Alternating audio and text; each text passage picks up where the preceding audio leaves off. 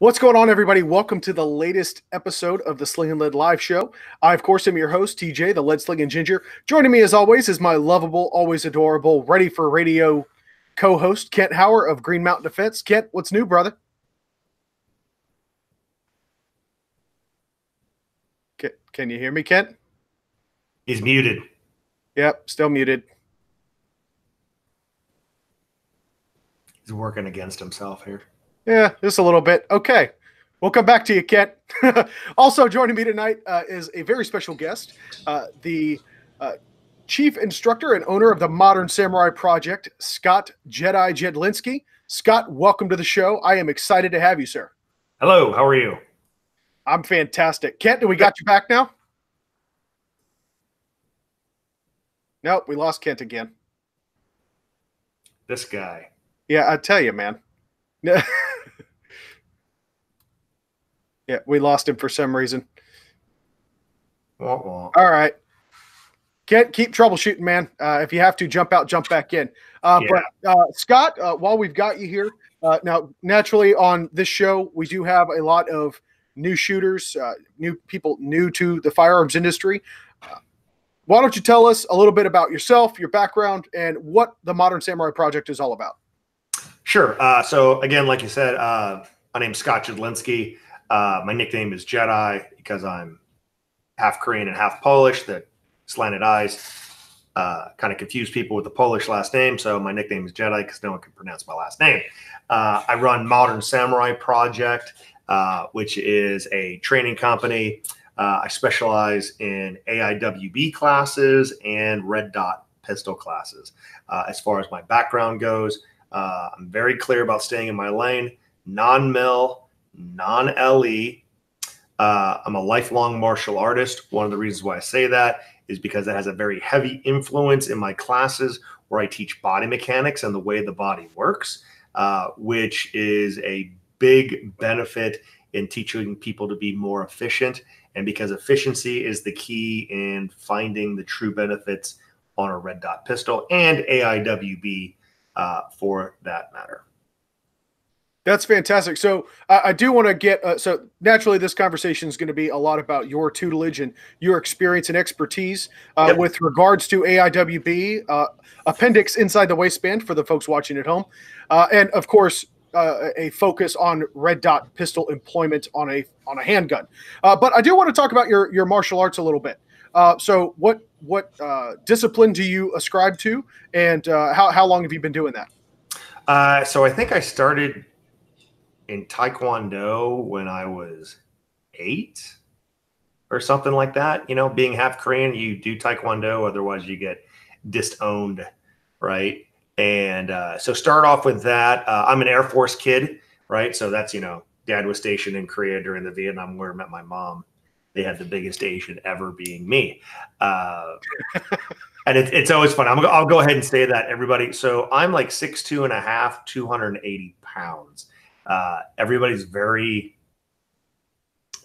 confused when they first meet me because I'm so big. Anyway, so it went from Taekwondo and then to various things, karate, Muay Thai, and a little bit of wrestling through my high school years.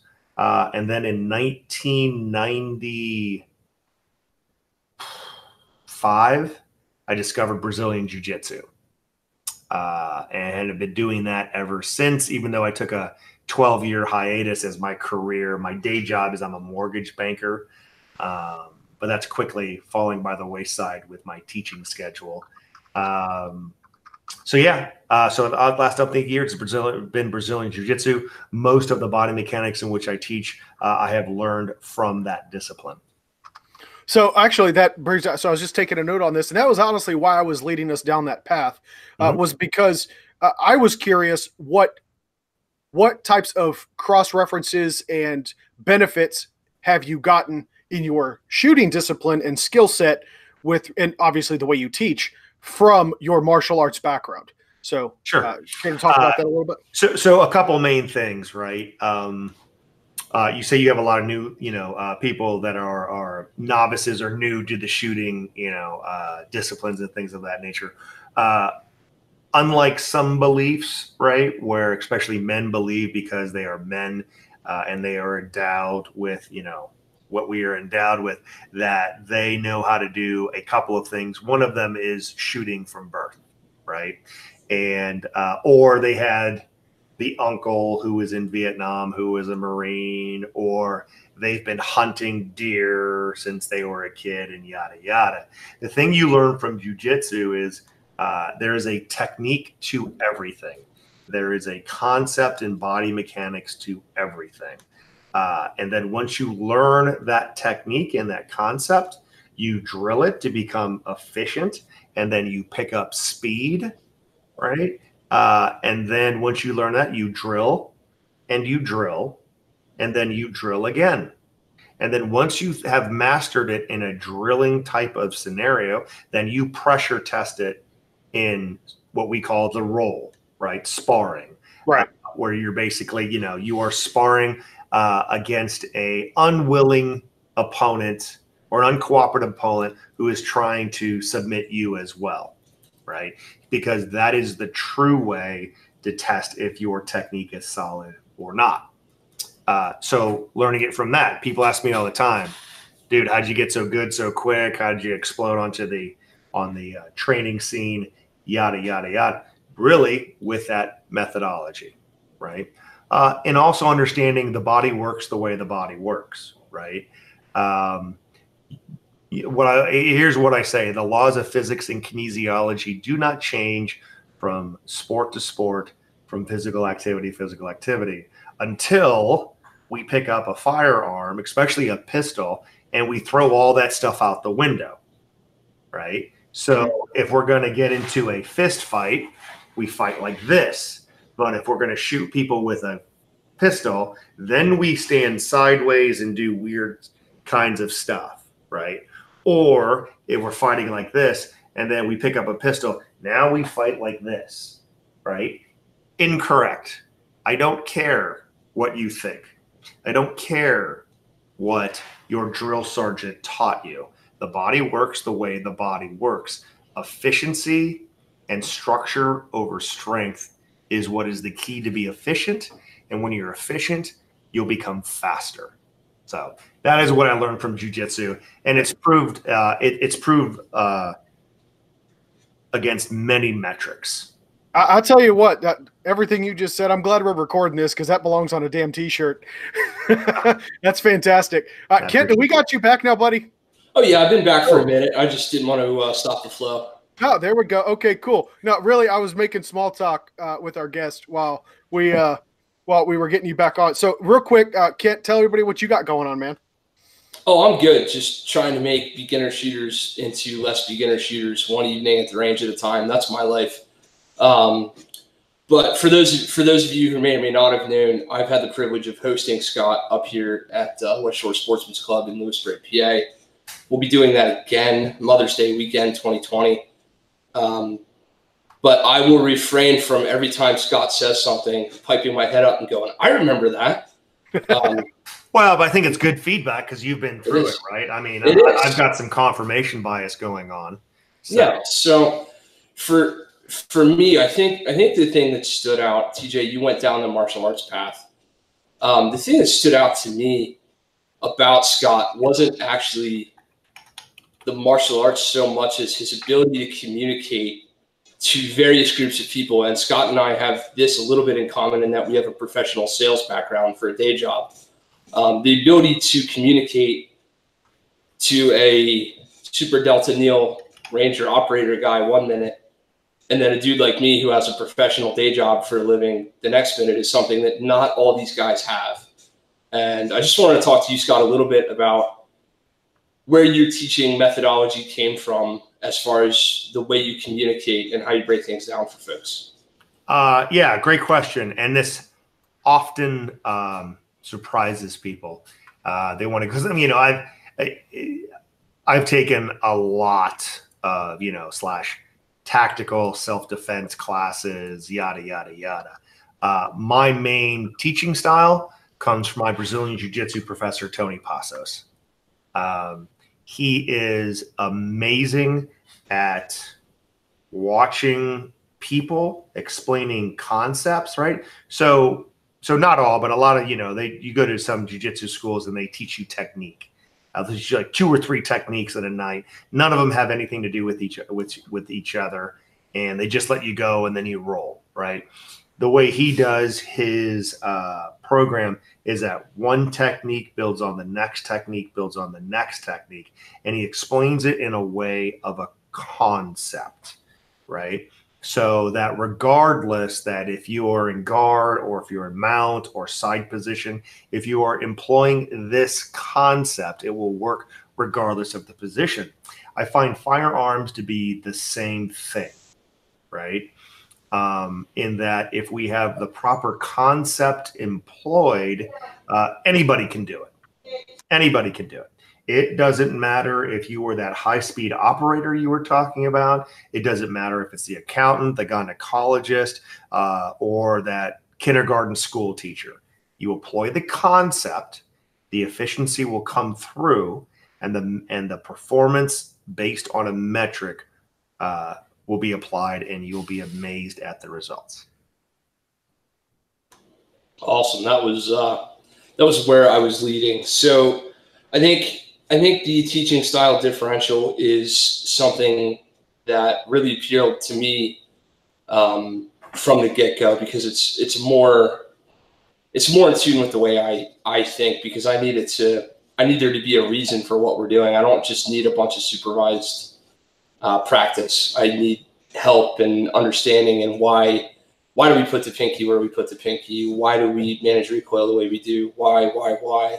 Because that's how my brain works. That said, so far we've talked about you as a gun instructor overall, but we haven't really talked about the intricacies of the red dot. So it's 2019. Why are we putting red dots on pistols? What are we doing this for? It all gets down to efficiency, right? 1 focal plane is always easier, therefore more efficient than 3 focal planes. 3 focal planes work just like your manual transmission in your car works. It might even be very fun. And if you master it, you can have a high level of driving, just like you can have a high level of shooting. The bottom line is I don't care who you are. If you say that driving a manual transition is easier than an automatic transition, you're lying. It is the anti-theft device of the new millennium. So right, yeah, you're right, exactly. You're lying. So that said, transitioning to an automatic transmission is always easier in a car. So is 1 focal plane shooting in which the dot delivers. The resistance to the dot can be similar to anybody who grew up driving a manual transmission, when you have to do all these things: clutch, gas, pedal, shifting gears, all these things, and now you just have to worry about gas pedal. It feels a little weird and different because you're doing much less to get that efficiency, and you don't like that. I always laugh because the person that one of my buddies who was older than me was trying to teach me how to drive an automatic transmission. He used both feet, one on the gas and one on the brake, right? And I think that's what people are doing with iron sights as they transition to the red dot. Just do things as you will always do things, right? And there's some mechanical differences, and that's why the difficulty of switching can be a little bit. But all you got to do is go to one class from a vetted instructor who knows what he's talking about. So. Awesome. So let's talk a little bit about zero distance. I've heard it said, P.S. if you're not listening to Scott on his podcast, the MSP podcast or the Get Better podcast, whatever he's talking about, you need to get over there and do that. But on your show, I've heard you say that the 25 versus the 10-yard zero is the new 9 versus 45 of the internet. So for our little corner of the world that hasn't heard this yet, you want to just fix that right quick? 10 versus 25. Sure. So you have a 10-yard zero and you have a 25-yard zero, right? And let me be very clear. I don't care. I really don't care. But I think what you need to do is you need to understand the access of ranges and equipment that different people have and what you're trying to accomplish, right? If we can, so there's two types of people that shoot red dots, right? Those that have to because their eyesight is not as strong as they want it to be, right? And then there are people whose eyesight is very good, but they see the benefits of one focal plane shooting, right? So with the overwhelming majority is the first group, right? That flock to the red dot because of their vision. Okay, asking that person to zero at 25 yards is a tall task, right? So if you can't see a 1-inch square or circle at 10 yards, you might not want to be shooting or get your prescription updated, right? But that same person shooting out to 25 yards, man, a B8, the black, the 9 ring on a B8, it can just look like a big blob. And asking them to zero at those distances might be a tall order, and a tall order which may not serve their purposes depending on what they're trying to accomplish, right?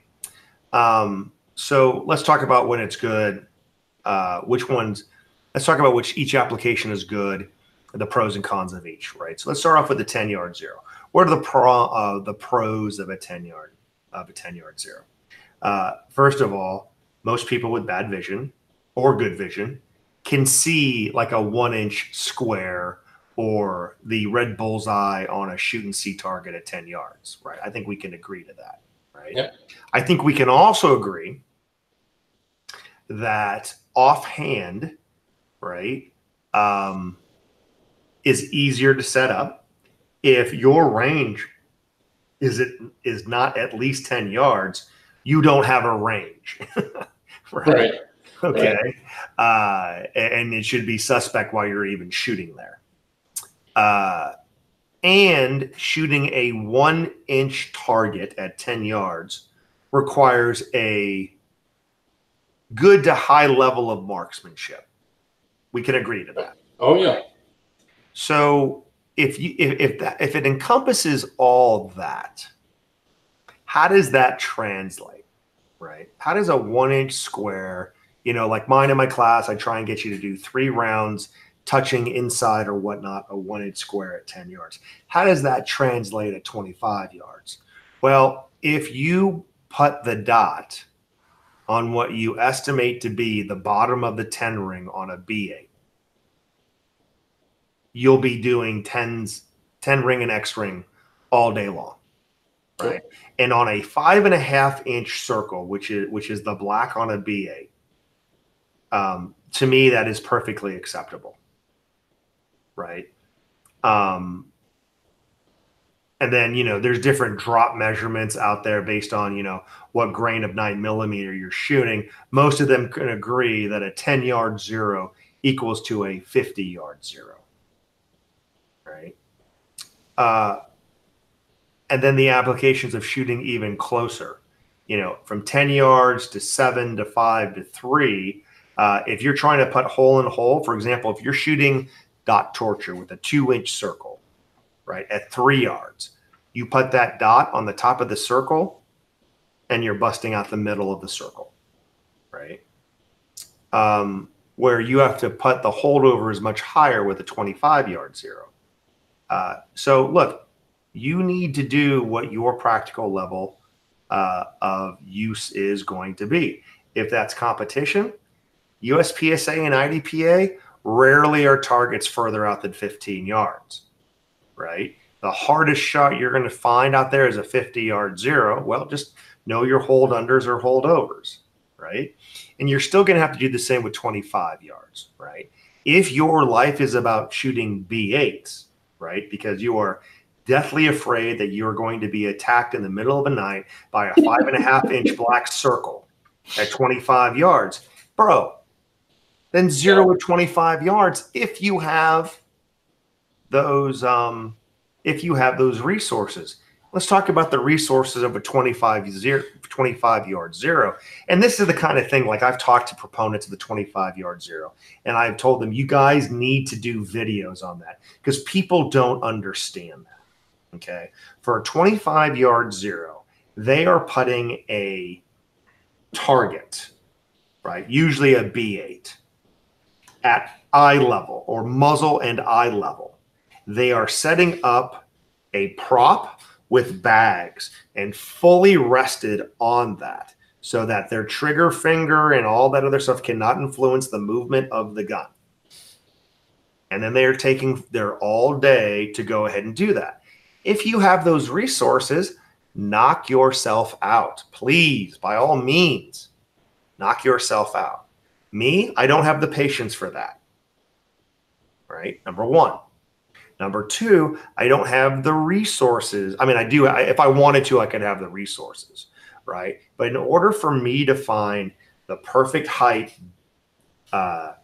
rest and bags and all this stuff, lug that from my car to my range and set all that stuff up for what? So that I can shoot a 100 B8, 100 scored B8 all the time versus a 96 or a 97.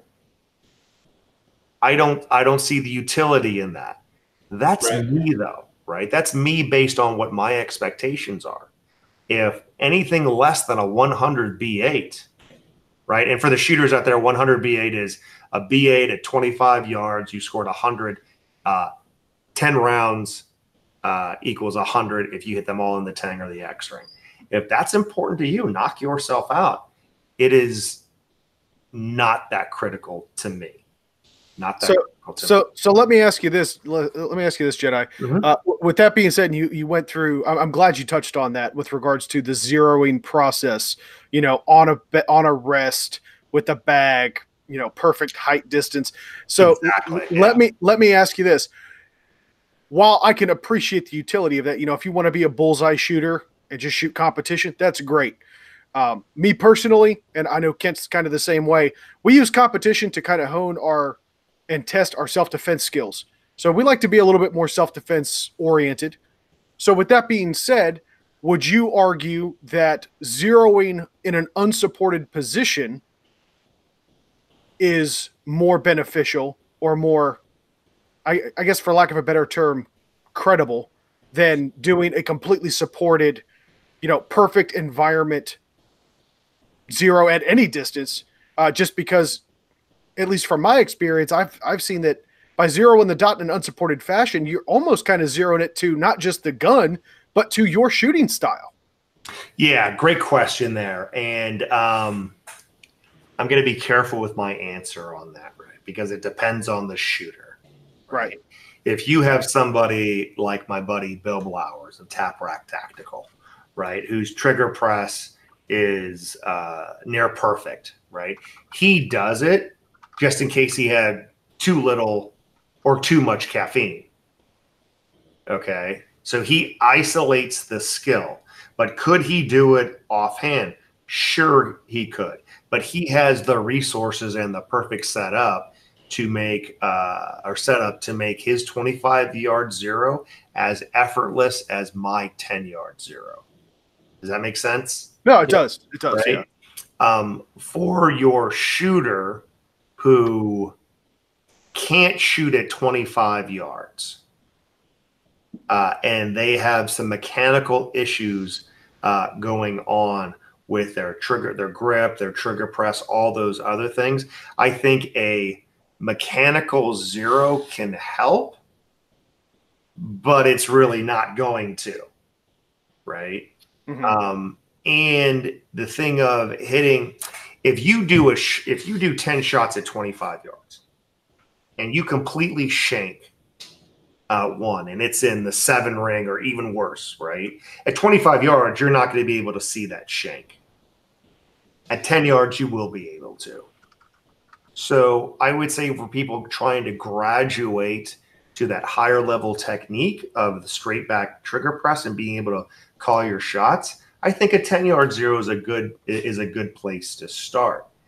And then there's always the argument of, Well, once I had the 10-yard zero mastered, should I then graduate to the 25? I don't know. Maybe. If you wanna. If you wanna. Yeah. I guess. But I will tell you that shooting 1-inch squares at 10 yards translates really, really well to shooting at 25 yards. You know, right? What I mean? Yeah, absolutely. So something to think about. And I think you covered that topic pretty well. I mean, you said it right off the bat. It doesn't really matter what your zero is going to be. You are responsible for knowing your holdovers, your hold unders for the target you're engaging, depending on the zero that you've chosen. Yep. Right. Yep. So, can I say one more thing about that? No, if you don't mind? by all means, man. Guys, if you're trying to pick on a zero, try all of them. Right. Please, please, please, please stop making your decisions based on some cool guy told you it. Right. Oh, Jedi said 10-yard zero. It's gospel. No, it's not. No, it's not. Or so-and-so high-speed guy said 25, so it's gospel. No, it's not. You need to figure out by trying both of them which one is best for you. Do you think I've settled on a 10-yard zero because I've never tried a 25? No, man. I have a gun 0 to 25 right now. Right? I mean, one of the advantages of being the red dot guy is I have a lot of them. Right? I've got one 0 to 25 yards right now. I can find no appreciable difference for the amount of effort that needs to be put in a 10 versus 25 yard zero, as long as your acceptable level of accuracy at 10 is specific enough. Okay. And by that, I mean, if you're trying to zero at 10 yards by the X ring on a B8, which is 1.75 inches, you're doing it wrong. 1.75 inches at 10 yards is not a zero. It's a coordinate. Yeah. Yeah. This was something that was apparent in class with you. I think some guys were surprised to be shooting at that small of a zero target so early in class. Dudes come to a Jedi class ready to start burning down the bill drills, and you're like, all right, yo, here's a 1-inch square. Can you hit that? Oh, you can't? Okay, well, let's fix that. Or better yet, I even demo the pace at which I want you to do it, which is yep. Press, right? And they do 3 rounds, and they're like, pop, pop, pop. I'm like, where the yeah. Where did that come from? Yep. You were demonstrating in slow motion. Expectation is real time. Yeah, exactly. Now, you know what? I'll tell you what, that's if I could pass anything on to the people that might stumble across this channel and our dozens of followers and fans. Several dozen. Yeah, several dozen. We'll be fair. No, you hit on another great point, man. It's don't be afraid to go and ask the question, well, what if? If you're on the range and you're like, okay, well, so-and-so said 10 yards is the zero. Well, what if I said it at 15? What if I said it at 17 and a half, right? Mm-hmm. As long as you're being safe, there's no wrong with experimentation with firearms and stuff like that. Hell, that's how we typically find new doctrine and training standards. People taking the time to say, what if? And then trying it and saying, hey, holy crap, this actually works. You know? Awesome. Somebody somewhere said, what if we zero at 10 versus what if we zero at 25? Yep. And look what it turned into. It's, you know, the next great 9 versus 45 debate, as Kent, you said so eloquently. Yeah. So let's slay some more sacred cows, Jedi. You want to slay another sacred cow? Sure. Competition versus tactical shooting. And go. Well, I mean, that's not a cow, that's a herd. Dude, more t-shirts. You just keep so let me start this off with a story. The first time I heard competition will get you killed in the streets was actually not in reference to shooting. It was in reference to jiu-jitsu and martial arts as a whole, right? People hold on to certain things, and when their skills are lacking, they make excuses, okay? It is the same thing when only a defensive martial artist, like when the UFC first happened and Hoist Gracie went in there in 93 and destroyed all of your classic martial arts people, right? They immediately said, well, that's competition. It's not, real. Bro, they could do everything but eye gouge and bite. What are you talking about? Yeah. You know what I mean? And there's two types of people that go, oh, I need to, there's a hole in my skills. And there's I've got the striking, I've got the kicking. But if someone takes me to the ground, oh, crap. Right? You gotta be willing to admit when you suck. Yeah, and that was always my realization, doing a little wrestling in high school and stuff like that. Here's the deal, guys. Let's get to the core of it, right? Who does nobody mess with in high school? I was a wrestler in high school. People mess with me all the time, but that's because I'm too nice. Okay, well, that's because you're too nice, right? But for the most part, as a group, right? Oh, yeah, nobody messes with the wrestling team. Right. The football team, whatever, who cares, right? Basketball, so whatever, unless they're going to go run around the, court all the time. Cross country, whatever. Baseball, not even a real sport. I said that out loud, didn't I?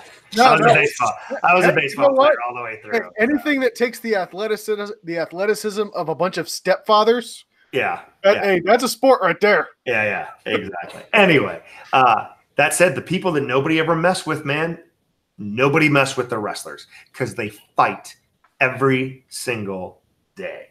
And when I saw, when I first saw the UFC, I was like, yeah, man, that's it. And then there's other people that make excuses that, well, that's just competition. There's falsified rules. Like all of a sudden I can beat you with rules. So then you think I can't beat you without rules? Makes zero sense, right? And it's the same thing with competition. Look at all of the high-level national instructors out there. Mike Pannone, Pat McNamara, Frank Proctor, and the list goes on. Mike Green, the list goes on and on. Kyle Lamb, on and on. All these people competed, right? They all competed because all they did was they isolated their skills, right? And they applied it to a metric across many people to get better. Why wouldn't you? Why wouldn't you do that, right? I always laugh when people go, competition, blah, blah, blah. Watch me do this drill. Bro, the drill's on an IPSC target. Where do you think that comes from? Right. Or that stuff will get you blah, blah, blah. Bro, you shoot a red dot. Where do you think that came from? Not to mention a lot of the optics or iron sights that people upgrade to resemble and mimic red dots. Well, all that stuff came from fiber optic sites. All came from competition. Right. Now, that being said, right, which is the alpha, which is the omega? I'm saying it's not. I'm saying it's a circle, right?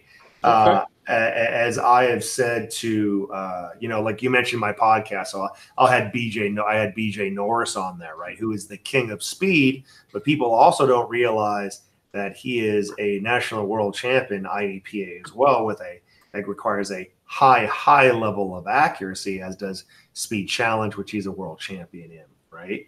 And one of the things that we always make fun of is, you have your tactical Timmies out there who don't compete, everything, they take everything way too serious. And then on the other hand, you have my gamer friends who don't take anything serious.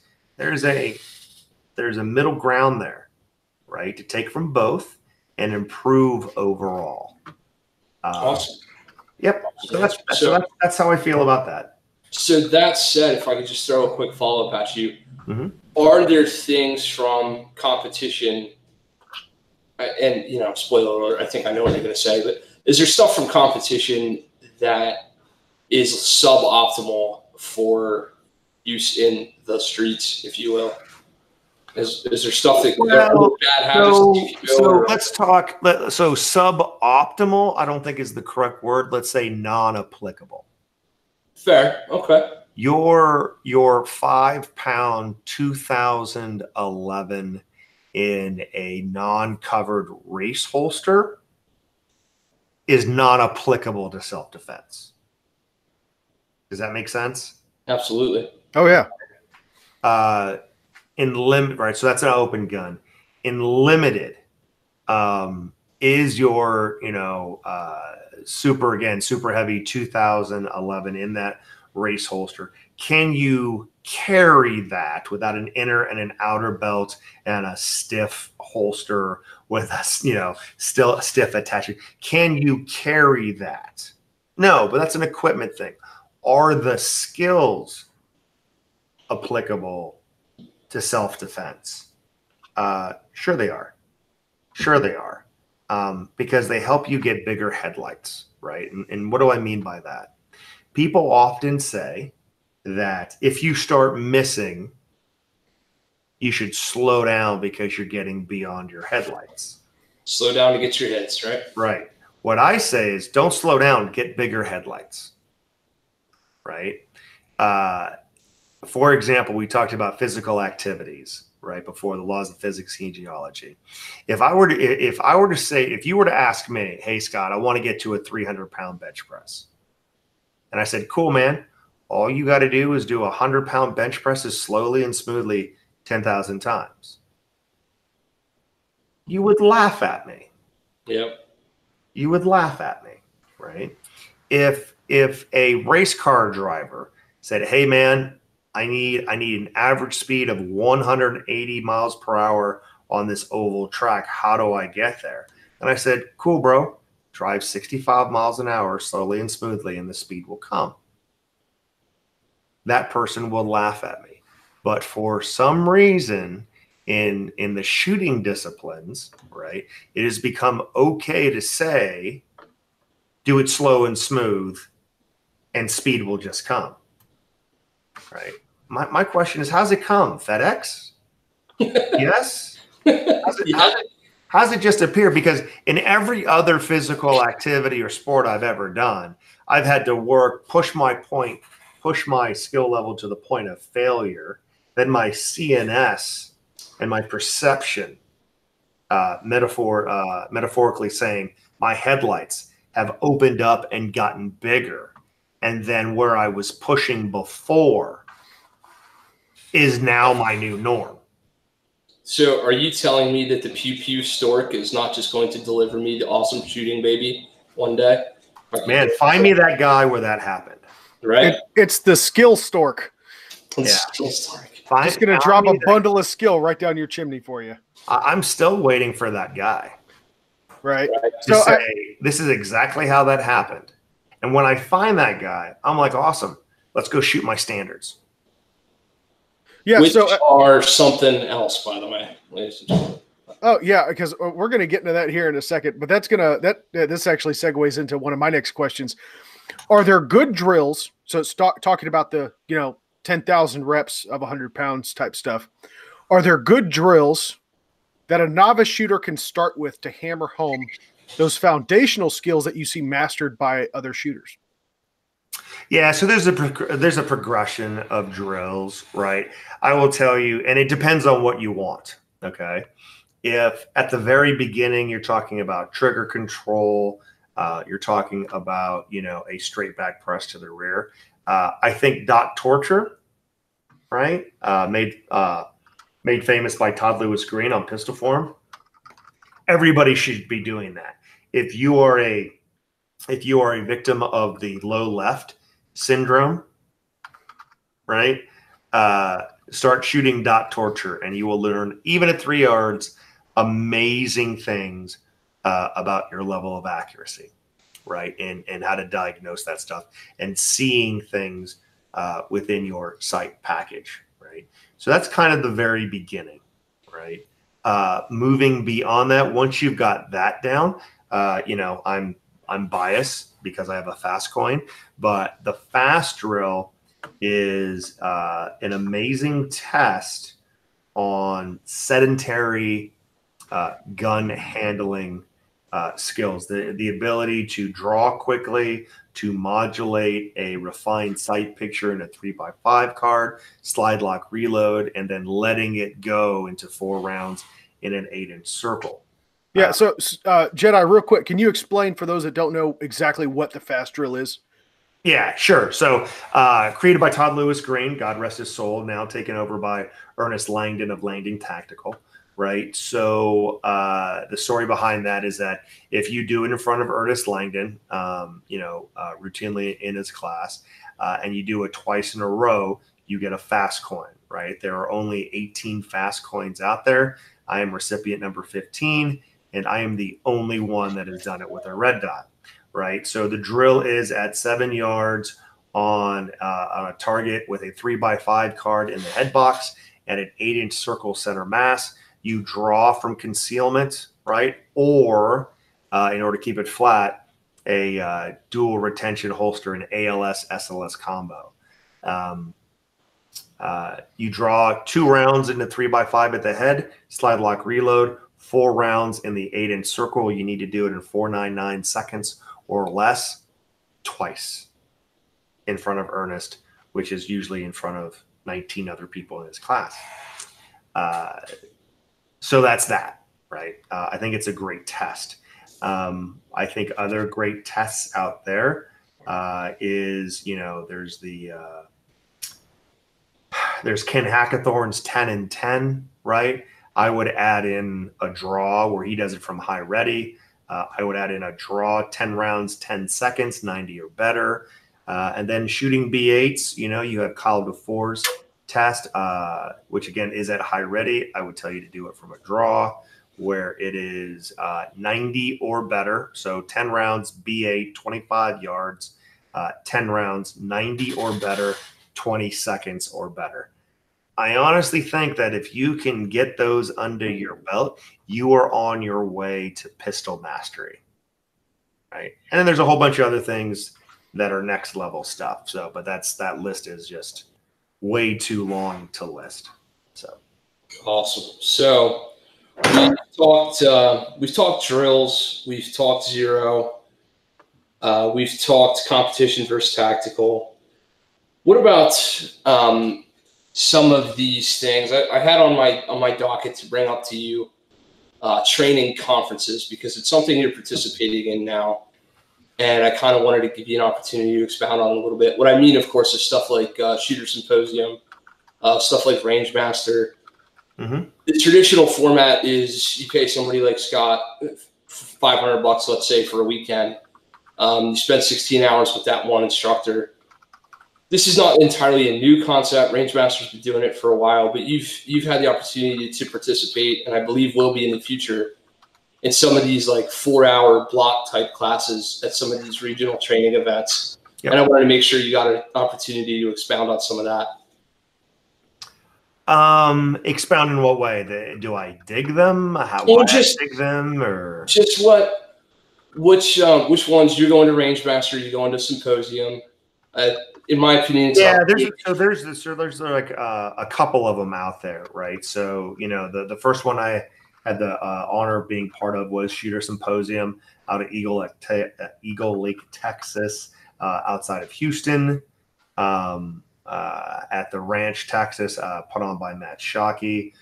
Super honored to be in the lineup of instructors out there. Do I enjoy it? Yeah, man, I enjoy it. Shockey does a great job, takes care of everything for us. We literally show up, teach, drink, eat meat, and then teach, and then drink, and then eat meat, right? So it's a great thing. As far as students go, I think it is that next level of where most classes you go, you take your instruction, maybe you have a training day 1 dinner, and that's about it, right? And maybe some social media interaction after that. This one, you really get to hang out with the instructors afterwards. You get to see instructors interact with other instructors, and you get the mixture, right, of how people say different things. They may say different things, but it is explaining the same concept from different angles, right? Or you may find out two instructors completely disagree about something, and you gain a higher knowledge of why this person on the spectrum, it works for them based on a metric, and then this person does this thing, which is the complete opposite, but it still works based on that metric, right? And you get to understand and learn different teaching styles.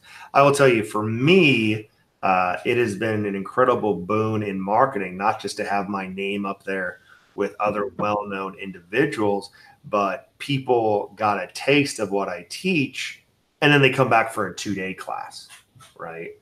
The TacCon thing, again, that kind of hit me by surprise.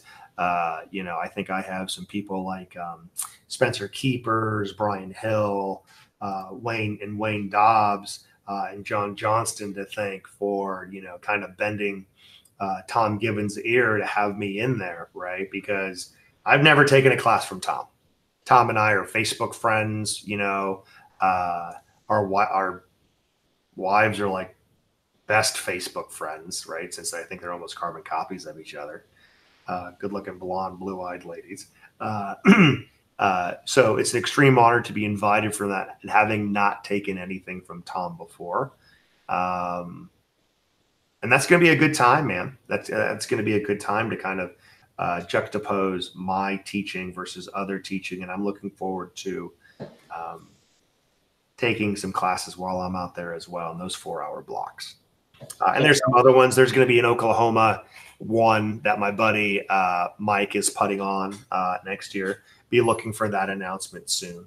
So, yeah. Very cool. Yeah, it's nice for guys to be able to get that appetizer sampler of a couple different things and then figure out what's worth going back to.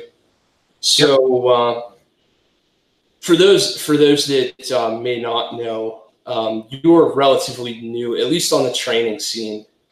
And your newness is not without success, and you've obviously put in a lot of work, a lot of time, and a lot of energy in competition shooting and in shooting overall to get where you've gotten.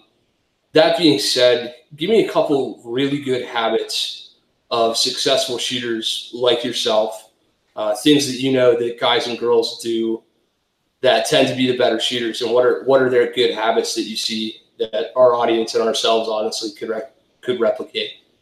Yeah, great question. Listen to everybody. Do not take what they're saying as gospel. I don't care who it is. I don't care if it's your uncle that was in the Marines in Vietnam. I don't care if it was a multi-time world champion USPSA shooter. I don't care if he was DevGru or Delta or a Green Beret in the groups. I don't care. Listen to what every single one of them says. Put it against your own barometer of empirical experience, and put it to a metric. What do I mean, put it to a metric? There has to be a measurement of performance, right? And what is that? So this person says to do this, right? And it shaves 0.1 off your draw. Well, that's not the end all be all. Don't discount someone else that has a different technique. Give it a try. What else are you doing? Right? And see if that shaves a second off your draw. Number one. Number two, related to that, never be a slave to your favorite instructor. Okay? Because every good instructor wants you to grow beyond them. And if they don't, they're not a good instructor. Okay? So even if you may disagree with a mentor right? But if the metric says, well, he told me to do it this way, and in this drill, I'm doing it in 4 seconds, versus this Instagram Yahoo. I'm not talking about myself, right? I'm not a Yahoo. But this Instagram Yahoo tells me to do it this way, and I'm just as accurate, but I'm doing it in 2 seconds. But my former instructor says that guy's a Yahoo. Who cares?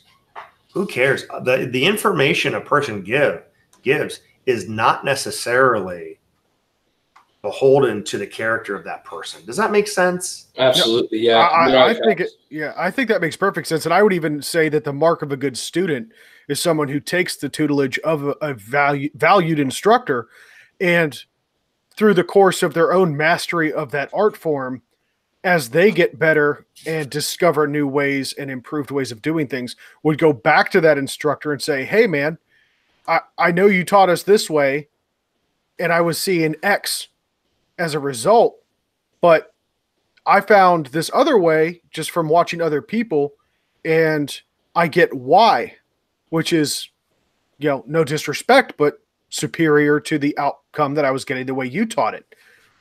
I mean, if anything, that instructor taking that knowledge can then be a good vessel to carry that refined practice elsewhere. Absolutely.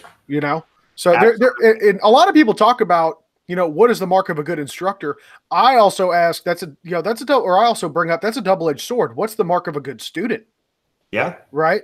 There you go. So you can have the greatest instructor on the planet. If you're a bad student, you're not going to get it nearly as much out of it as you would otherwise. Yeah. We need not to get lost in the cults of personality. Yeah, and that's easy for someone to do, especially someone who's had. I remember my first couple of classes, right?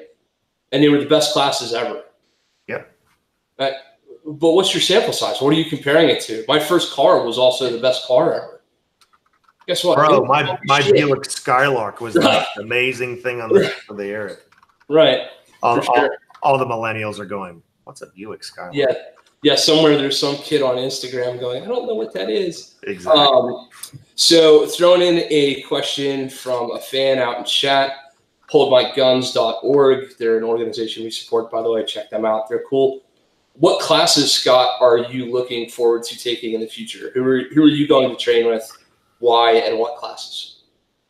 That's a great question, man. So I will include one that I just took, right? Bill Blower's tac pistol. Bill Blowers runs Tap Rack Tactical. And I'm not just saying that because he's a very good friend of mine. If his class was crap, you guys got to commend me, man. I haven't sworn once, and that's very hard for me. We will give you a variance on. So we gotta do a thing between swearing and being terribly lewd on the show, but that's okay. All right, fair enough. We got to change the timer. Yeah, anyway. Dude, it's not a dimmer with me; it's a switch. So we'll keep that. Back to Blower in this class. So for those people, right? Bill has an amazing thing to teach performance shooting to people that don't want to learn performance shooting. His class is challenging in every way, at least the tac pistol one that I took. And Bill is one of the funniest individuals on the face of the earth. And for the audience that doesn't know me, I consider myself to be one of the funniest humans alive. Right? If you don't laugh in my class, you need to check your pulse. No, I will. Yeah, that's for sure. Right. And Bill had me in stitches. Right. But much like my class, the humor is to amplify a point. Right? And he does an amazing job of that. And he is an amazing shooter. Right. Yeah. So Bill Blowers, right. Other courses that I'm looking forward to getting into, John Johnston's skills and drills type class. You'll have to forgive me. He'll be out here in August 10th, and I'm taking that class with him. Another just pure performance class, but with more less than classic targets, B8s at closer distances, one at squares, things of that nature. I'm looking forward to taking Urban Gunfighter with my friend Dan Brokos of Lead Faucet Tactical, along with some CQB things, right? And it's not because I want to play Tactical Fantasy Band Camp, right? It's because I want to push my processing speed where it hasn't been before, right? For example, right now, there's all these drills out there, and I get them. I appreciate them, right? Some great drills from, like, for example, my friend, Donovan Moore from Point One Tactics, my other buddy, Jared Clausen from Tier 1 Concealment, Matt Little of Graybeard Actual. And I try them, right? Do I post them? Am I going to work hard on them? Not that some people won't find a lot of value in them, but I'm not learning anything from them other than timing, right? How to time these things and push them, right? Are they going to push my processor speed? Not really.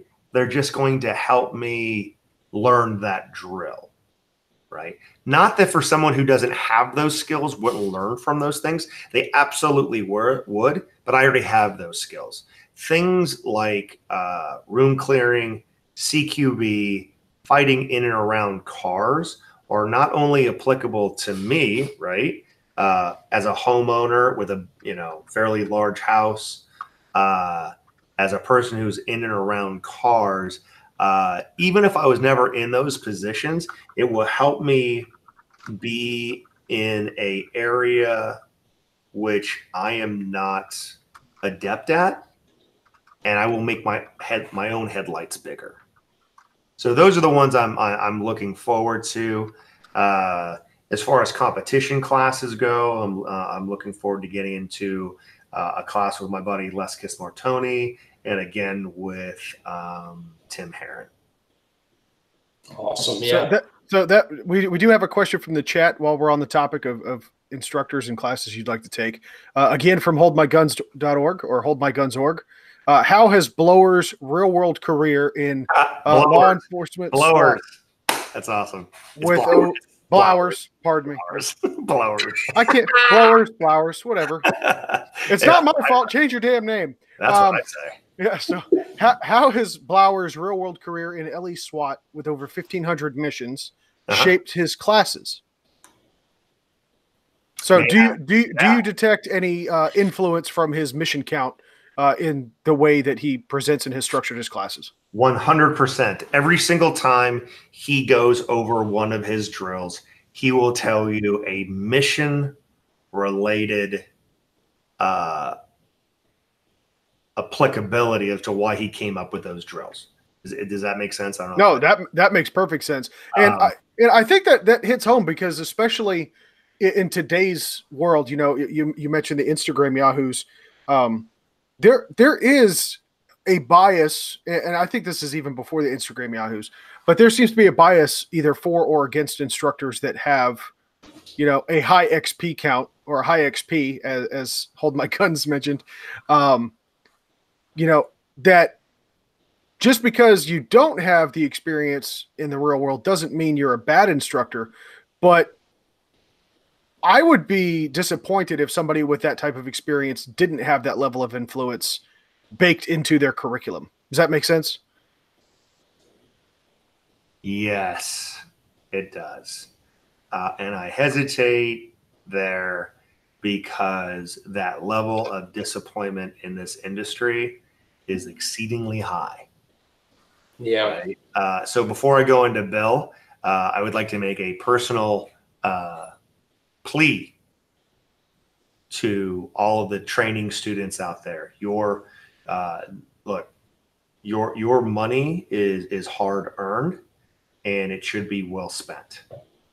You are taking time away from your family and other constructive things that you could be doing. Not saying that not going to that class is not going to be constructive, but if you go to a class where all you get is war stories and supervised drills and you didn't get better, please stop saying that dude's awesome just because he was in DevGru.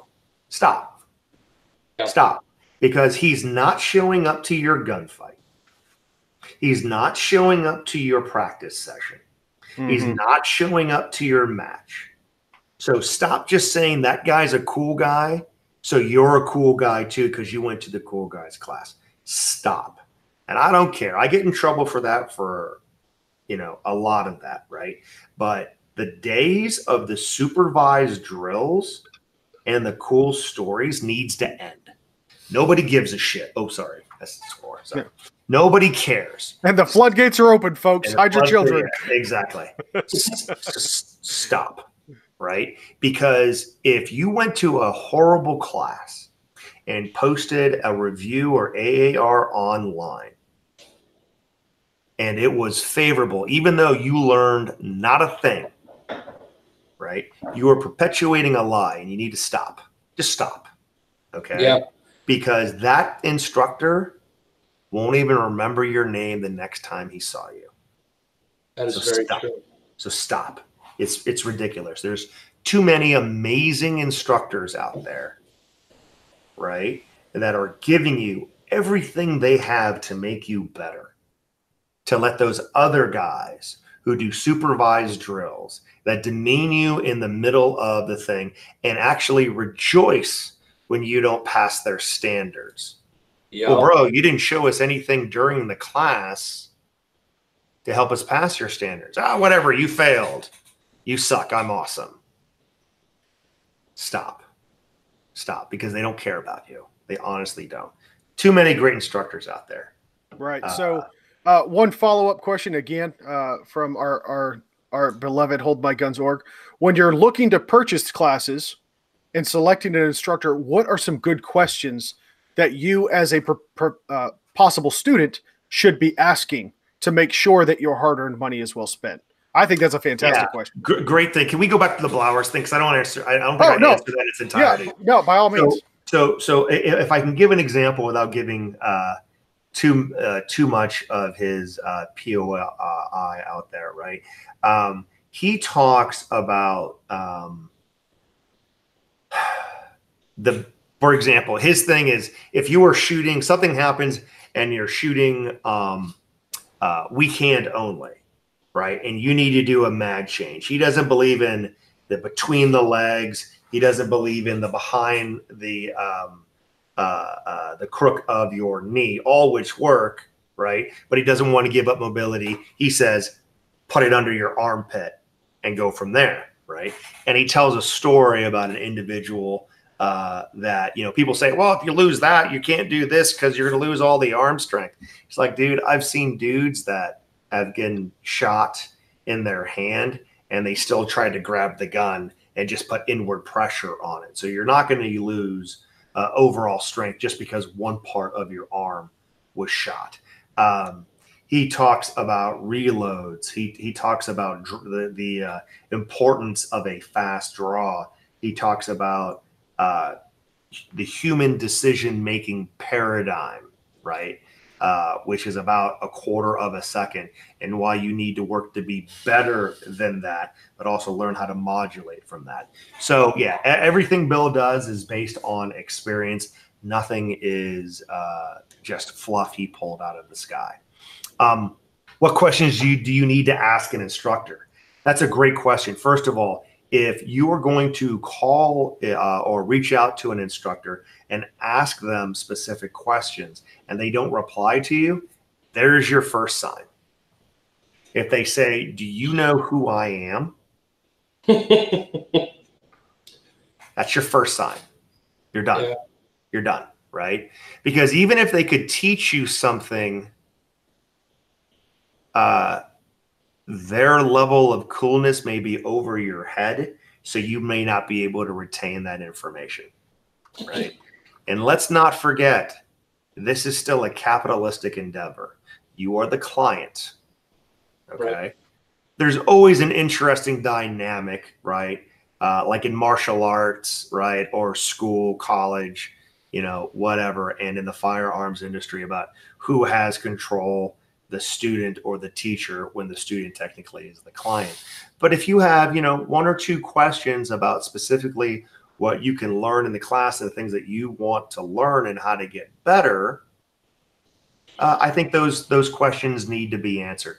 Be patient, right? It's not like we're at a desk, we're on the range, 8 to 9 hours a day. So be patient with them. But the availability and the enthusiasm of the instructor to answer your questions is key.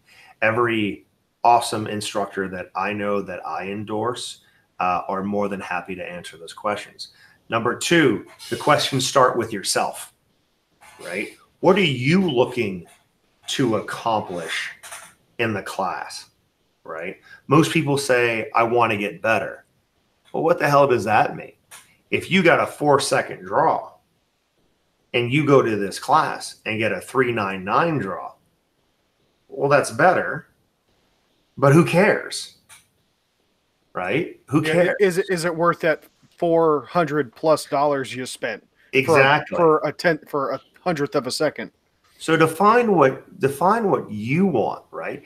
If it's just to go hang out with a cool guy, awesome. Pay that money, go there, don't hit the target, listen to the cool stories, and then tell your friends. Take a picture, right? But if you demonstrably want to get better, define what better is, right? And define why that is, right? Oh, I want a 1-second draw. Why?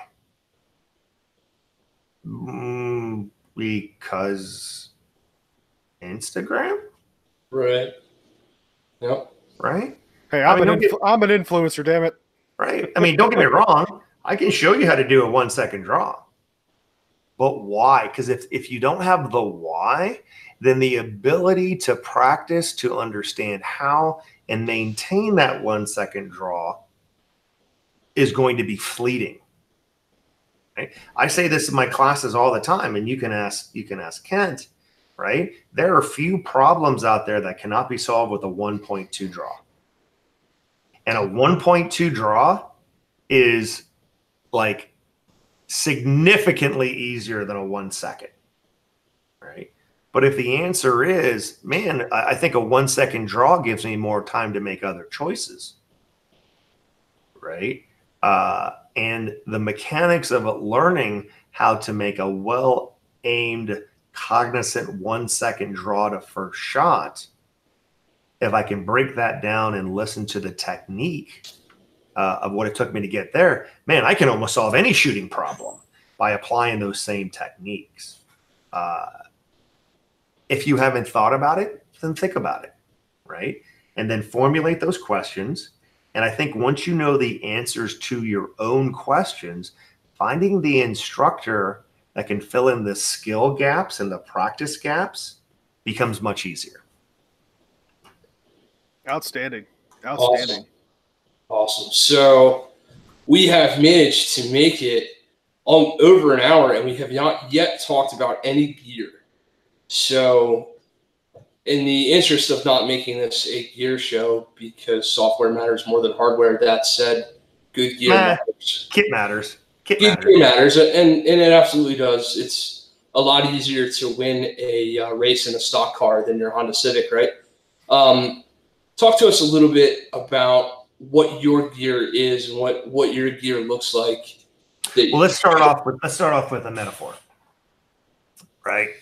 So if you guys were out buying a car, right, a high-end car, right, let's say a Tesla, and you want to take it for a test drive, but the seat is too far in, but you're looking at the seat of a Tesla and you're like, this looks like a control panel at Houston Launch Control. What the hell's going on here, right?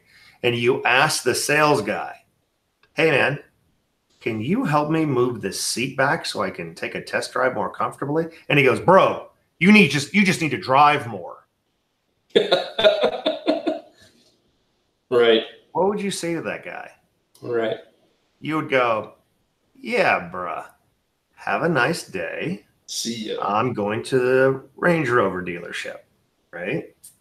But in shooting, when we go, hey, man, I'm a little interested. Like, is this trigger smoother, or is this holster less restrictive, or this recoil spring, or this red dot? What do we hear all the time on the internets? Hey, bro, forget all that. Just shoot more. Right. Right? I mean, to a point, I get it. Kit doesn't make you better. It removes obstacles. It removes obstacles, right? One of the biggest thing, I always laugh at people who have like AIWB holsters, right? And when they draw, their crotch line comes to their chin before the gun releases. And I'm like, dude, why is your retention so heavy? It's like, hey, man, I got to hold that holster upside down so the gun doesn't come out. And I'm like, well, what's your belt for then? Your belt's a built-in retention device. So now you have all the retentions and you can't do anything. Meanwhile, look at my setup where my retention is there, but it's not nearly as restrictive because of the setup of my holster. And I'm getting my first shot off in 0.85.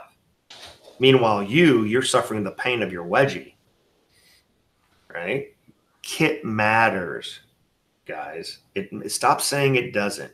Your pleather belts that you're holding at, holding your holster, your alien gear holster at 4 o'clock. Look, dude, it's not retaining anything, right? It's not holding a solid foundation for your holster so that you can get the gun out efficiently. And when you can't get the gun out efficiently, then you apply frenetic motion, and that makes the draw process harder, right? So kit matters. Don't go down the slippery slope of kit is everything and you don't need to practice, but it does matter to get squared away, right? So what was your question? What am I running right now?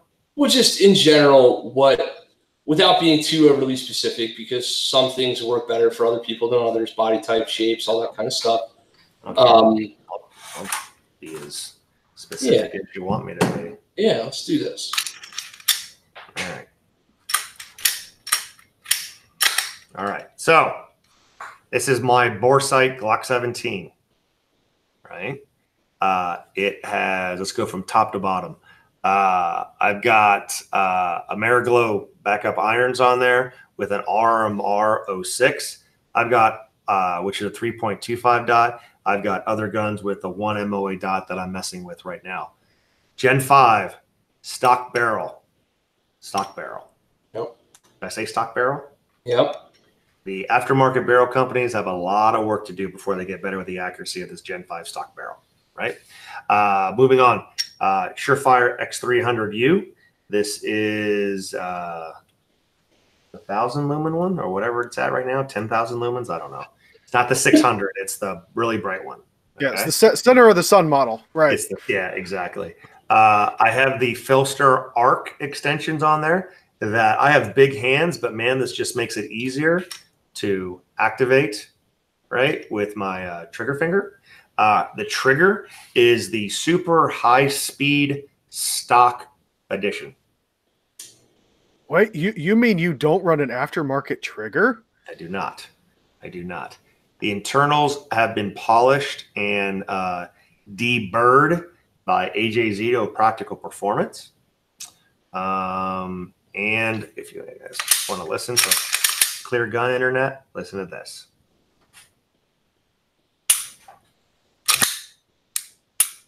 Okay. I won't tell you what the poundage is on that because people won't believe me. And it sets off all the primers. I have the Ambi CAGWorks slide release, slide lock slide release for 3-4 years now. Slide lock has not been part of my life because my grip is so high. This thing has been flawless, so now it is. I don't know what to do with slide lock. It's amazing. We have the Tau Development Group striker control device, right? What is that for? If I put my thumb back here and press on the trigger, it will not go. It basically turns it into the benefit of a striker fired gun. As I am holstering appendix, if I feel any movement back here, that means there is an obstruction in my holster, and I know to back off and see what's going on. Okay. Okay, that I did not know that existed. Yep. Thank you. Yeah, Tau Development Group. It's awesome. down here, even though I'm generally not a fan of the company, sometimes they do well. This is a Zev Pro Magwell. They are one of 2 companies that makes a magwell for the Gen 5, where you have the, you know, the stupidest front cutout ever, right? Completely unnecessary. The front cutout. So this covers that. And so you have a magwell. What else? This is the mag release is what is the extended mag release? I can't remember. It's the Gen 5 mag release where it's a little bit extended. But more importantly than that, I have from Rock Your Glock. It is a half power mag release spring, right? So you'll have all these people that press and they can't get it because Gen 4, Gen 5, blah, blah, blah. And I have them give mine a try and they're like, oh, this is amazing. Or they'll go, I got to swing my gun over so I can get all the power on there to make the mag release, you know, the mag release and everything. I'm like, try mine. And they're like, oh, look at that. They're like, oh, look at that, right? The number of magazines that have fallen out of my gun unexpectedly because I have that half power mag release spring in there is 0. And I don't care if you believe me or not, I shoot more than you. Awesome. So there you go. No, so, hell, man, I'm taking notes. I'm yeah. All followed up with the whatchamacallit, Filster Spotlight holster, which carries all that. I am messing around with the Dark Star Darkwing, whatchamacallit, claw wing, whatever you want to call it, right? And then my own invention of the Yoga Block wedge, right? That I have invented myself. And just as proof that I watch your channel. There you go. There you go, man. There you go. Right.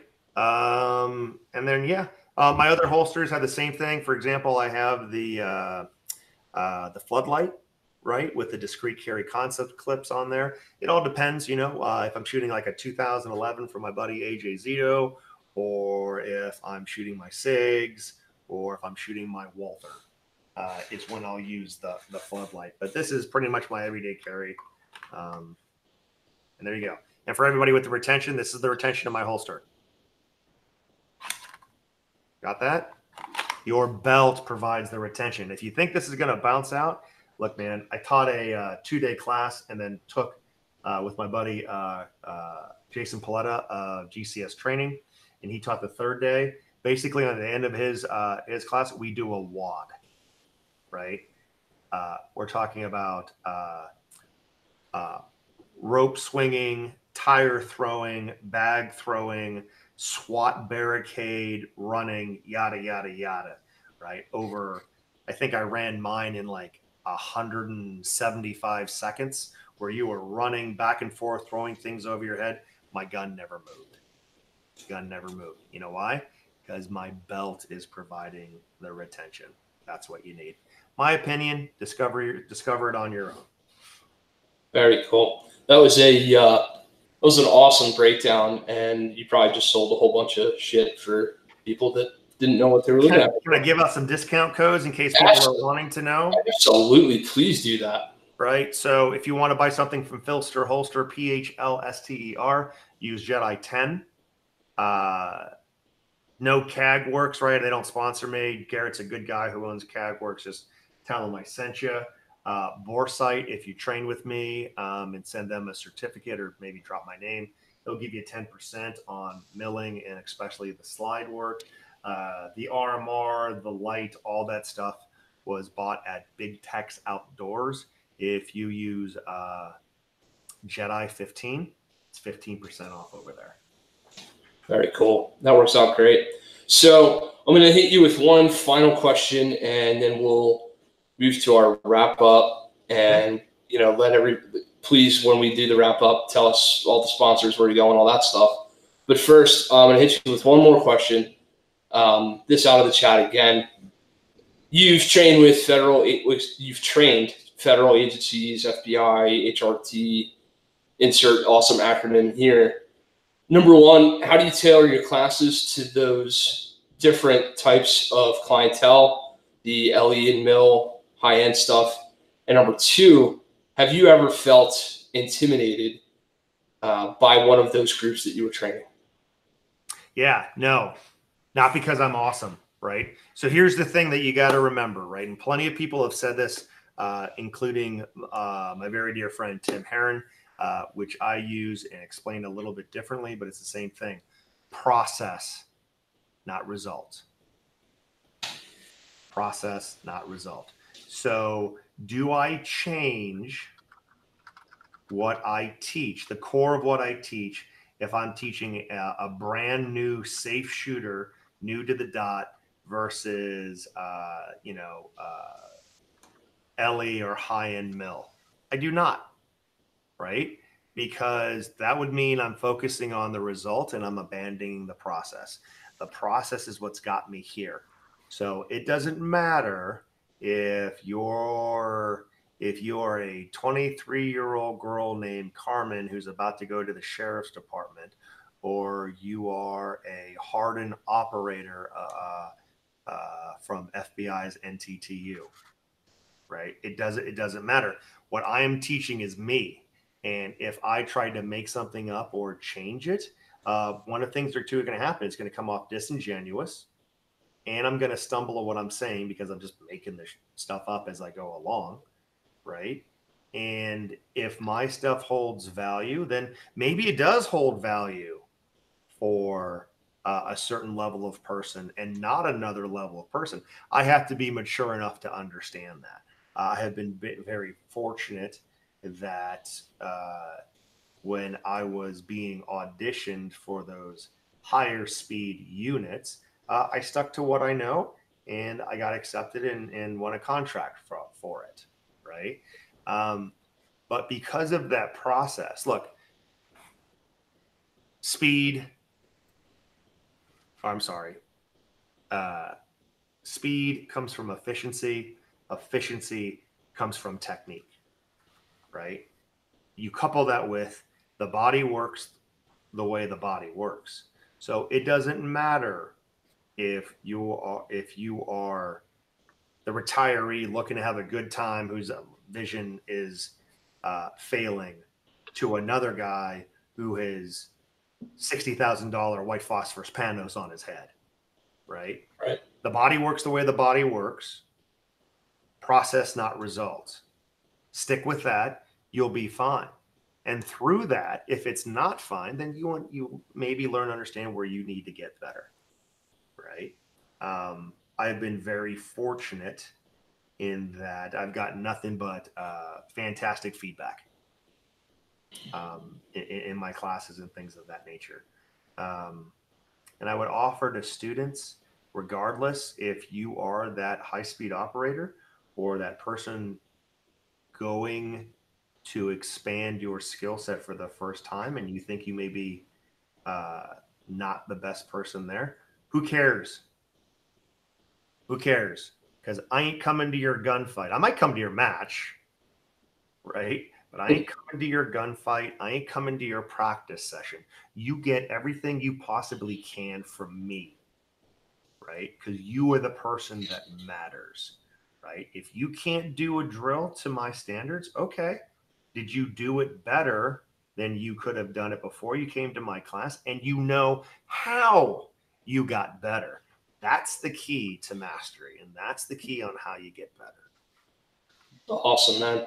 Well, before we give you the chance to hit your wrap up, final thoughts on all that stuff, I just want to say you by far have been one of, if not the better instructors I've trained with. And there's no better compliment I could pay you than to tell you that I would absolutely send any member of my family or friend to come and hit the range with you. And I know that means a lot to you, but for real, guys, if you're going to have the opportunity to go spend your money somewhere, there are other good ones, but you won't go wrong. So hit up Scott. There was a question there I want to answer. I just saw this in the chat too, though. Sure, was it from Hold My Guns? Probably. She was calling this the no retention holster. Right. Right. Here's the thing, right? To clarify that, if I haven't already, right, the retention is a little bit in the holster. I mean, there's drag there, but just a little bit. The retention is coming from my belt, right? So when my belt presses in, it's not going anywhere. Why do I have to multiply it by having retention in the holster plus the belt? See, my hands are my belt now. Make sense? Yeah. Yep. Does that make sense, guys? I hope it does. No, it makes sense. I think it's easy to confuse active and passive retention as far as levers, switches, and buttons that make the gun pop out of the safari land versus retention as in the physical act of keeping the shit where it's supposed to stay. Yep. She also wants to know what I eat for breakfast. She does, and I was going to pass that on as a joke, but Go ahead. What do you eat for breakfast? Coffee and CrossFit. Awesome. Coffee and CrossFit. That's all right. When you say CrossFit, you got to drink. So drink it. No, I'm out of my drink, so I got nothing for you. So yeah, go train with Scott. TJ, what do you got for wrap up, man? Yeah. So first of all, Scott, Jedi, thank you so much for coming on the show. It has been enlightening, enjoyable, and oh so educational, man. You've been a fantastic guest. So we'd love to have you back on sometime in the future. With that being said, of course, I've got to give my shout out to Riton Optics. They are the choice optics manufacturer for the Lead Sling and Ginger channel. Head on over to ritonoptics.com. Code TRamsey will get you 15% at checkout. Also want to give a shout out to Head Down Firearms, makers and manufacturers here locally in Atlanta and Tennessee for some fantastic AR platforms. Head on over to hdfirearms.com and check them out. And lastly, I want to give a shout out to holdmyguns.org or holdmyguns.org. As you guys know, if you've been following the channel for any length of time, this is a nonprofit that Kent and I take very seriously. We've had them on the show. I invite you guys to head on over to their GoFundMe page. I did post a link in the description to this video, and please go donate. But by all means, feel free to read up on that organization and their cause. It really is a fantastic alternative for those going through a hard time to go through and get the help that they need without fear of being labeled or be subject to extreme risk protection orders or any of that other incredibly infringing legislation that's come down recently. So we really hope to get that off the ground, and it's a great organization. So I invite you guys to go check that out. But Kent, that was all I really had, brother. Jedi, again, man, it's been fantastic having you. So Cool, I will be training with you here in the near future. I promise you that. Awesome, but Kent, why don't you take us home, man? Awesome. So Scott, just one last opportunity for you. If you've got shout outs, if you've got sponsors, discount codes, anything you need to throw up, or if there's anything you'd like to leave us with, please do that. And then we'll close it out. Yeah, sure, man. We'll get into some capitalism here. If you guys want to follow me or train with me, just, Google Modern Samurai Project. I'm the only one out there. I think there's some like weird Japanese paper mache dude, but ignore him. That might be me as well. But anyway, so you can find me on Facebook, Instagram, YouTube. You go to my YouTube channel, lots of free milk and videos out there to get a little bit better, to kind of give you an inkling of what you'll learn in my class, along with my podcast, who I think there's a lot of interesting dudes on there that will help you get better. Instagram, is on there, going strong. I just hit like 1,100 followers or something like that. It's an interesting source of the message. So I dig that. Facebook, ModernSamuraiProject.com. Click on the classes link. It'll show you where I'm training and how to sign up for my classes. And so I'm pretty approachable, man. If you guys have any questions or anything like that, just send me or the true foundation of Modern Samurai Project, which is my wife, Beverly. My email is scott@modernsamuraiproject.com. Hers is beverly@modernsamuraiproject.com. If you want to host us or find a class near you, man, by all means, just reach out, and we will do our best to make you better. For sure you will. Everybody, thank you so much for watching. Please like, favorite, subscribe, share. TJ at Lead Sling and Ginger, Scott at Modern Samurai Project, and myself at Green Mountain Defense. God bless, stay safe, and we'll see you on the range. Thanks, everybody. Take care, all.